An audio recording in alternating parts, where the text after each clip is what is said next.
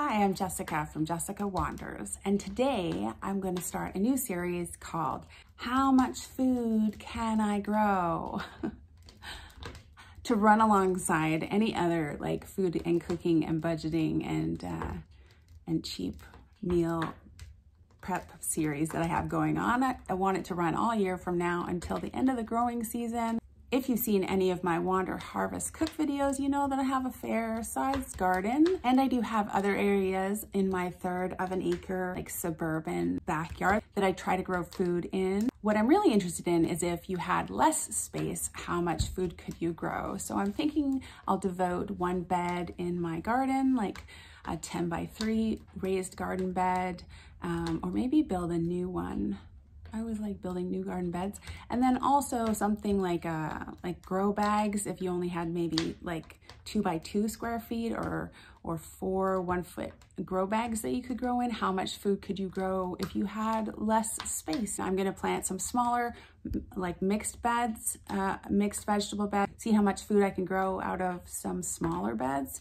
For people who have, like if you have less space or a patio or something like that, how much food could you grow? For the whole garden, my goal is to grow over 1,000 pounds of produce for the entire year. That's a pretty reasonable goal. Last year, I noticed it was coming down because our fruit trees suffered. So depending on the weather, I guess 1,000 pounds is a nice round number, and we'll see if we can grow more than that. I want to keep track of the garden as a whole, including the new smaller beds, but each smaller bed individually. So how much you could grow in a 10x3 bed, or how much can you grow in a 2x2 grow bag. Update those as I harvest out of each of those different beds, but they'll all be combined into a grand total at the end of the growing season to try to reach that 1,000 pounds. In this video, I'm sorting through seeds, going through what I have, making lists of what I need to buy, what I normally plant in the garden, and what has done well and what hasn't done well. And I'm also going to go over the gear that I use to start my seeds in the house, if you're interested in that. I'm hoping to put out a video for this series at least once a month, hopefully maybe every couple of weeks, just to show the progress and to show what I'm harvesting. And it'll take a little while to get things started, but I'll show you how they're growing in the seed trays, and then show you, it's still pretty snowy out in the garden, but as it gets warmer, I'll show plantings and stuff like that. I am not a gardening expert. There are tons of people on YouTube that will show you how to grow things and have great tips on gardening. I'm more interested in inexpensive food. So I want to know, how much can I grow? How much of my own groceries can I produce in my own backyard? So that's what this series is about.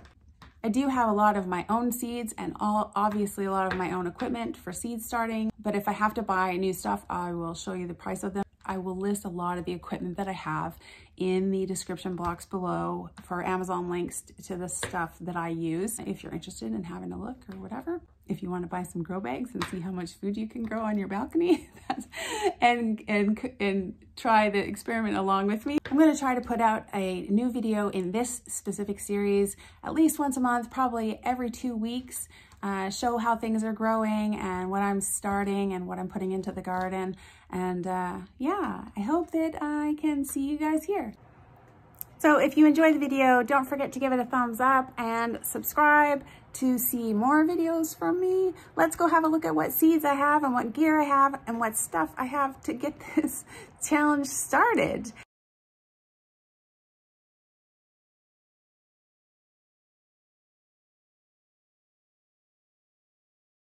If you're following my pantry challenge, this seems unfair. I'm using my beans up in the pantry for planting in the garden. There we go.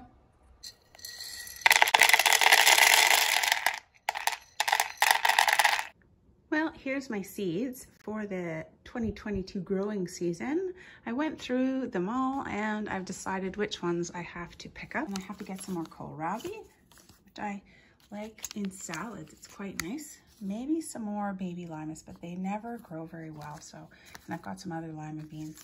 If I want to get some more chamomile, that would be nice. I dry it for teas.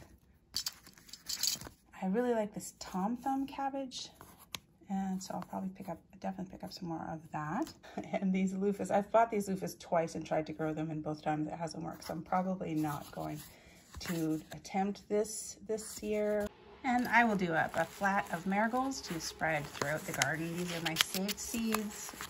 And I also plant a couple of these large Russian sunflowers. They're just really impressive and look really cool. And I do try to grow peanut plants just to see if I can get some peanuts. I usually do, and the birds like them when I do, so that's just a fun project. I do usually try to save seeds. I'm learning how to save seeds. So these are my spinach seeds. These are the ones that I haven't broken up or anything. And this is the Bloomsdale Savoy that I use. I use another one. I think I'll have to pick up the other one that I use. I do grow a bunch of greens. This Butter Crunch is nice, a lot like the Tom's Thumb. It's Ruby Streaks is like a type of mustard. It didn't grow last year, so I'm gonna try again. This Grand Rapids is my go-to green lettuce. These Pak Choi, Joy Choi hybrid. These are my saved seeds. We'll see if they sprout again this year. I tried to grow these little cabbages, Sui Choi cabbage, and it didn't work. I think it got too hot too fast, and they didn't like it very much. I'm not sure what I can do about it. I can try starting them inside early and planting them out, so I might do that. This dwarf green curled kale grew really well here. I'll grow it again this year. Another green Swiss chard I grew. It was beautiful. I'm not sure I like Swiss chard all that much, but I think I'll grow it again just because it looks gorgeous, and I can try it in some different things and see if I can like it. This is arugula. It also, along with this mustard, got overgrown last year, so I'm going to try it again in a different location. What have I got? This iceberg lettuce, I have these seeds.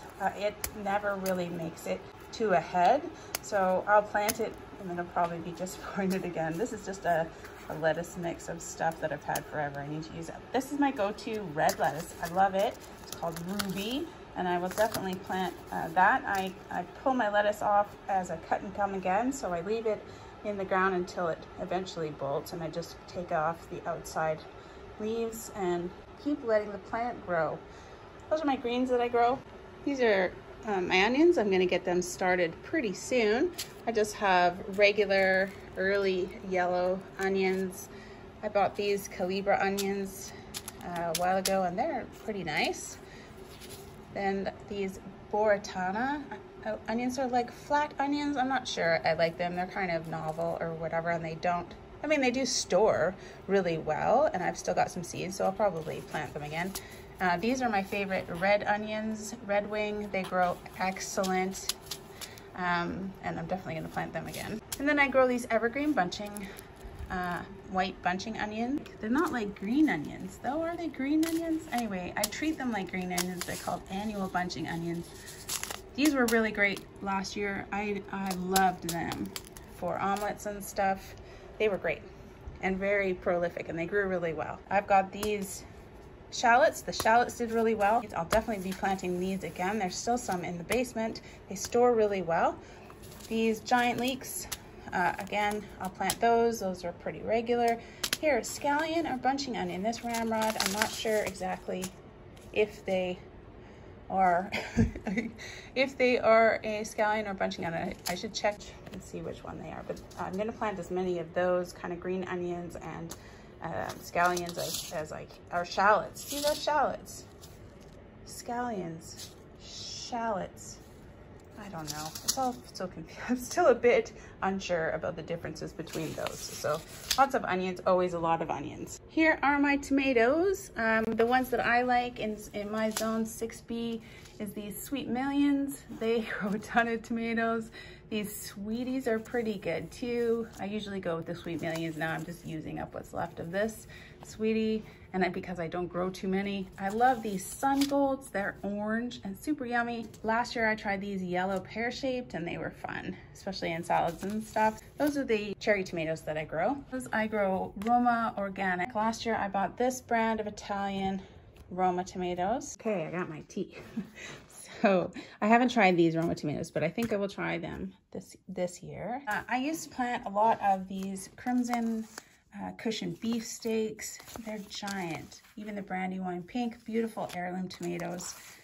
in this Bonnie Best is just like an heirloom regular tomato. These ones are huge, and I don't really eat slicing tomatoes enough to make it worth it. I keep planting them. They take up a lot of space in the garden, and I don't really like them for making like sauces and canning and stuff. So these I'm just using up these seeds. I might maybe plant one. My go-tos for regular tomatoes are Moneymaker, they're called. They grow really well, and I always plant some of these Amish paste. They're ginormous kind of paste tomatoes. I like them a lot. I'm gonna plant a lot less tomatoes this year. I think I was overwhelmed with tomatoes last year, so that'll free up some space in the garden for other things. I haven't tried this particular brand of Borlotti beans, but all the Borlotti beans are quite crazy prolific. These are full of saved seeds, so I might try those ones this year though. These are just green beans, tender green beans, as well as these sort of Blue Lake pole beans. I like both of these as long as it doesn't get too hot. Blue Lake pole beans. And I think I keep trying soybeans. They don't grow very well here. I think I'll plant them in a different place. We can keep trying them. I like these Kentucky Wonder beans. They have like a brown seed, so even if they go for a long time, you can kind of see them in there. They're brown, and you probably saw them in my Not Really 16 bean chili I made, and I had saved some seeds from something. So these are Kentucky Wonder, just green beans. I'll plant some more of those too. I don't know if I bought these for container, stringless. That's what they always say. Dark green pods. Yeah, looks like this is a new pack that I bought. These are bush green beans. I'll definitely plant those along with my yellow wax. These are yellow wax bush beans as well.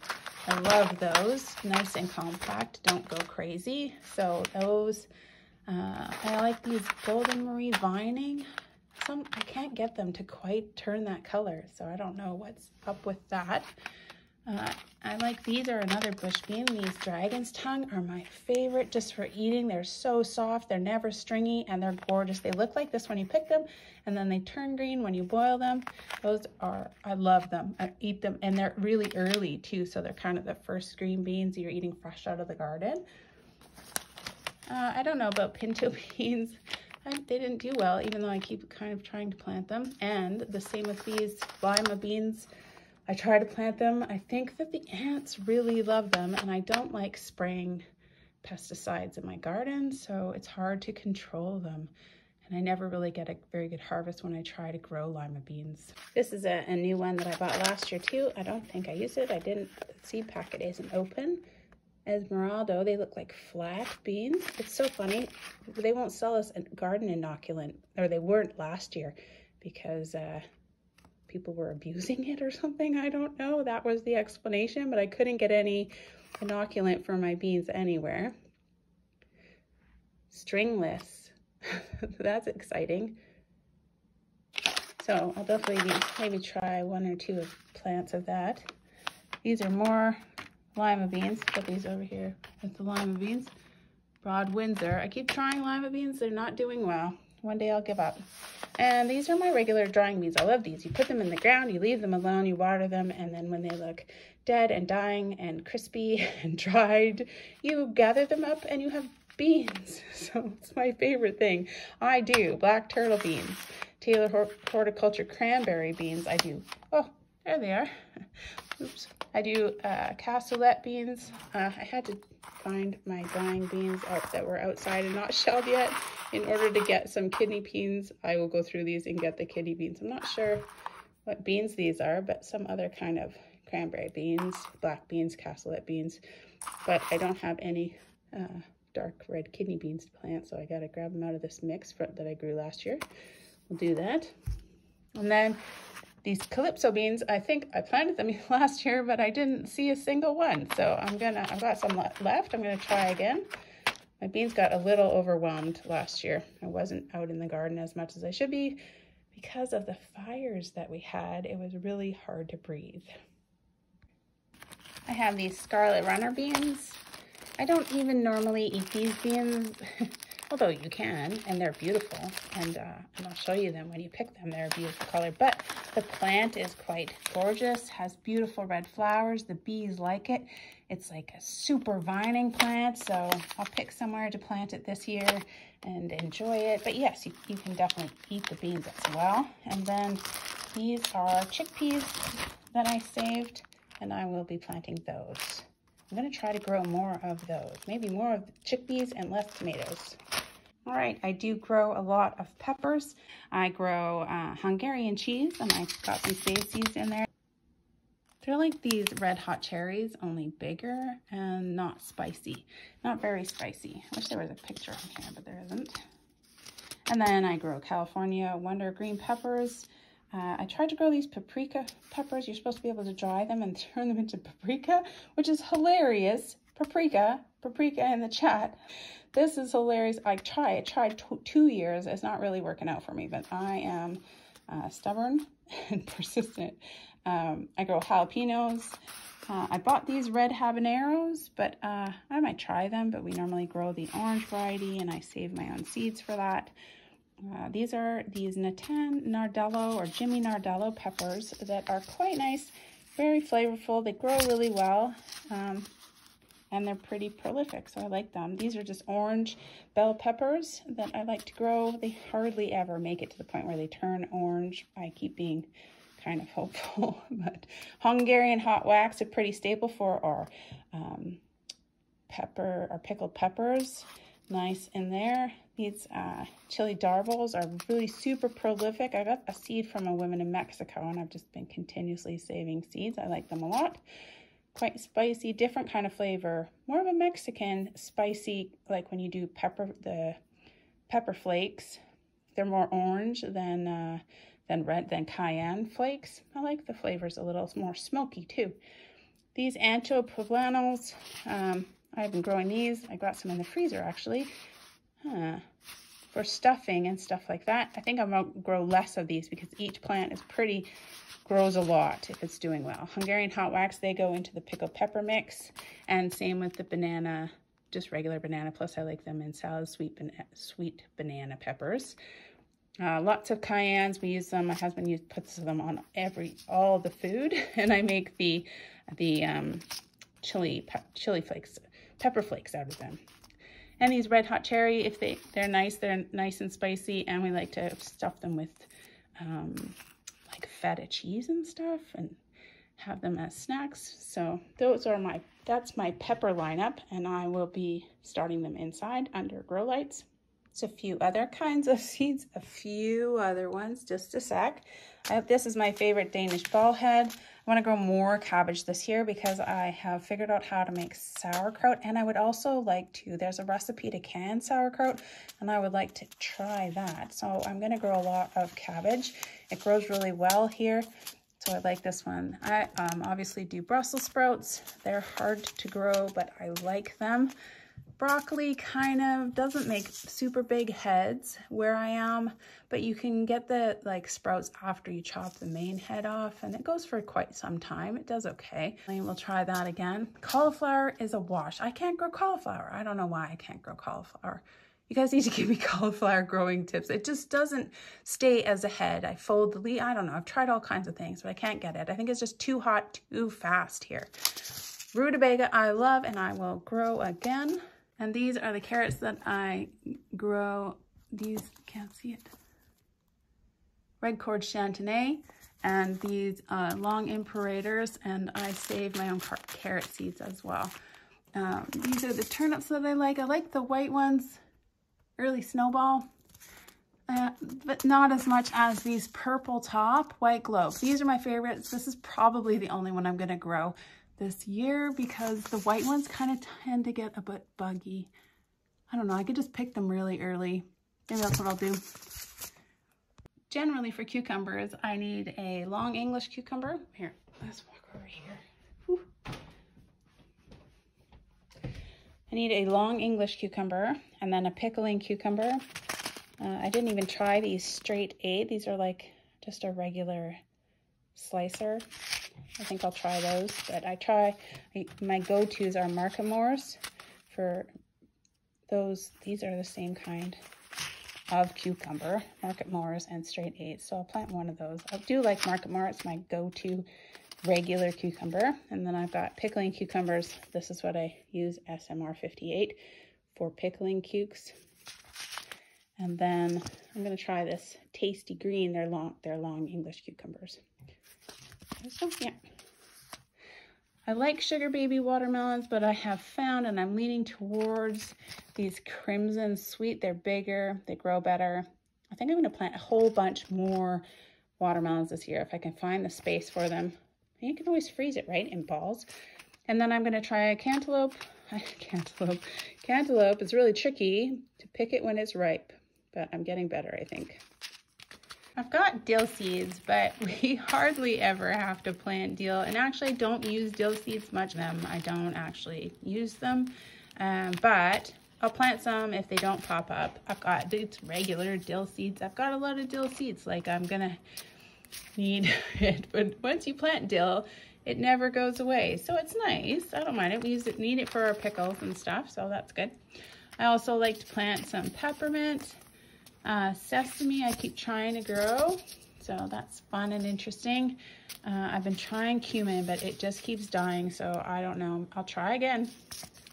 Basil, obviously tons for pesto. I will plant a lot of basil. This basil blend of different kinds of basils. I am queen. This is a Thai basil.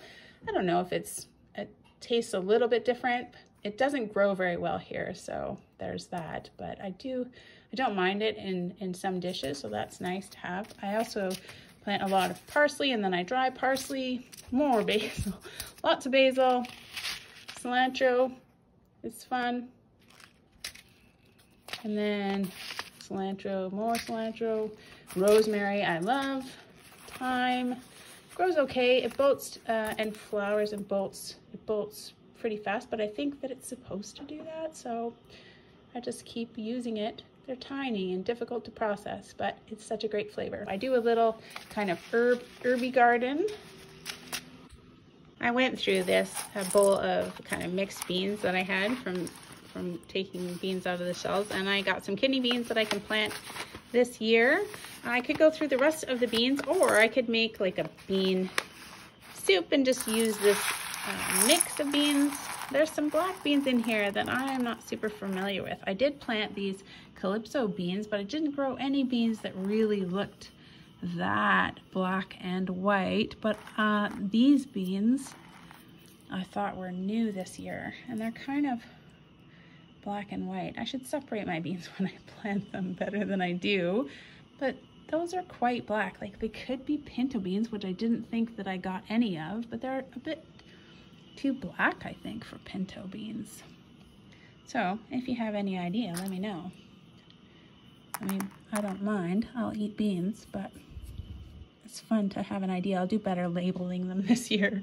And I do want some of these cool looking ones. But we got the kidney beans out of the mix. This is probably going to be a bean soup mix. These are the squashes that I grow, and I grow way too many, clearly. If you've watched any of my other series, I like spaghetti squash. I do like these buttercups, but they don't store very well, but they're kind of yummy. I do like the patty pans. I always grow too many. I'm gonna try really hard this year to not grow too many. And these ones, it's the same, a different type. Those are Benny's Green Tent. Those are a blend. I like the yellow ones.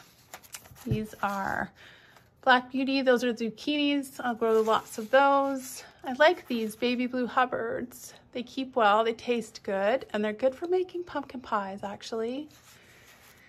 These early crookneck squash, I grew them for the first time last year. They did okay. I don't know how much I enjoy them. They're kind of cute though. And then these butternut squash, they store well. I tried to grow them last year. None of them produced. I mean, the plants grew, they just got overgrown. I didn't manage my squashes very well last year. What's this one?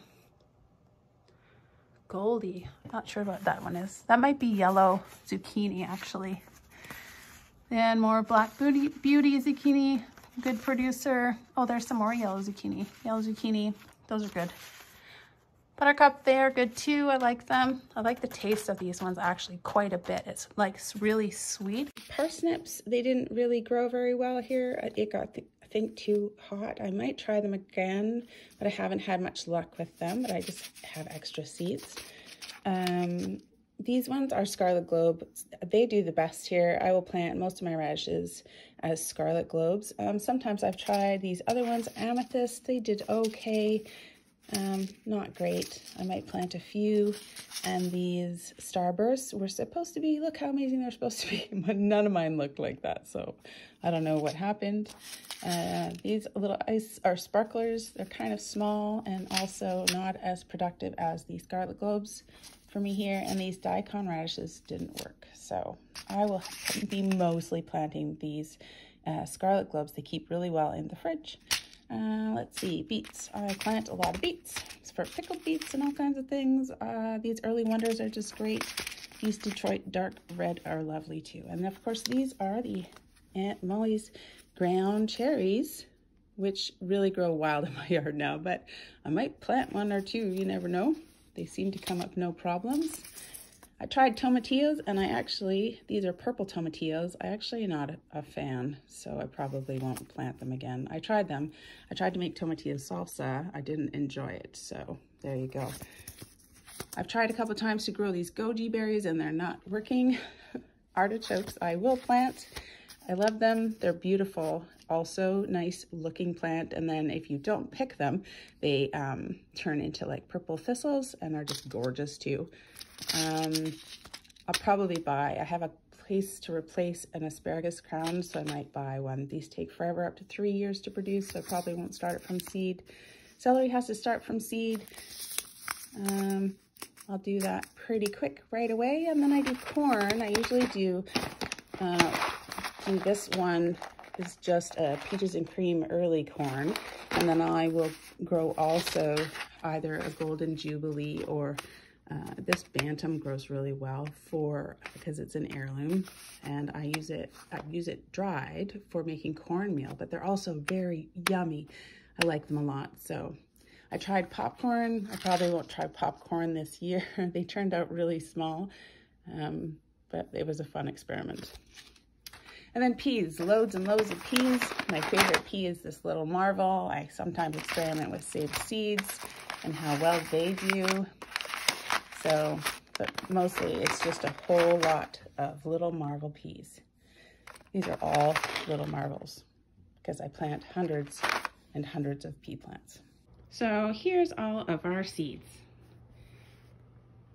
I think that, you know, it's an awful lot of work to do a garden, and I'm gonna find out if it's cheaper, but there are other benefits to having your own garden. Obviously, you know where it's been, you know what chemicals have been used on it. You have it available when there might be shortages. I don't know, there's lots of reasons to have a garden and want to have a garden, so that kind of go beyond whether or not it's always cheaper. It's obviously cheaper to grow more expensive vegetables.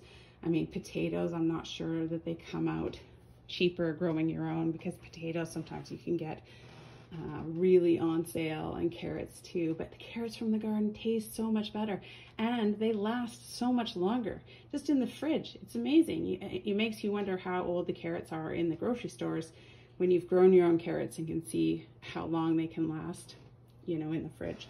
So yeah, there's a lot of benefits to growing. I love seeing stuff growing in the garden. I love being able to walk outside and just pick a handful of cherry tomatoes and eat them, and so I love it. or a pepper or whatever. Just being able to eat food out of your yard to me is quite satisfying. So there we go. We're gonna look at some gear that I use to start all my seeds. So I use these Jiffy Hydro Grow Lights. They look like this. They set up fairly easily. They have like an on-off switch.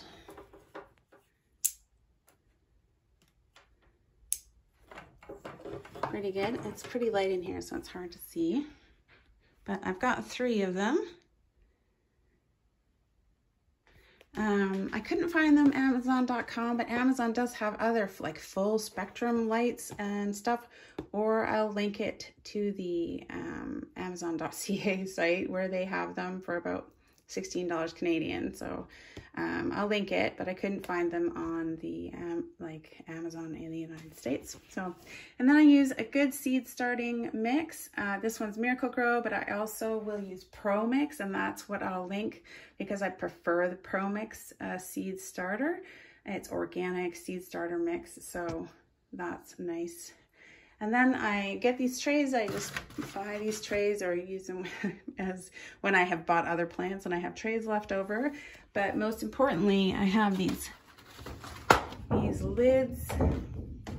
And then I use anything that I have to put the seed starter soil in and plants in. I use old ones. I'm just gonna give these a wash. Make sure you wash them out pretty carefully. And but I mean, I'll use anything. I'll use like Chinese food leftover takeout containers or whatever I can plant in. It doesn't matter.